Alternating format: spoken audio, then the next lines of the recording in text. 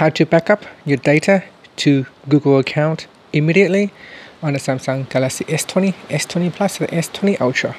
First, tap on the home key to go back to your home screen. Then swipe down and tap on the settings icon. Then go down and tap on accounts and backup.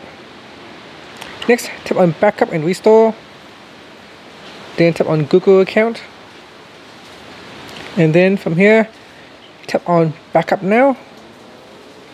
And your backing up your data will start immediately.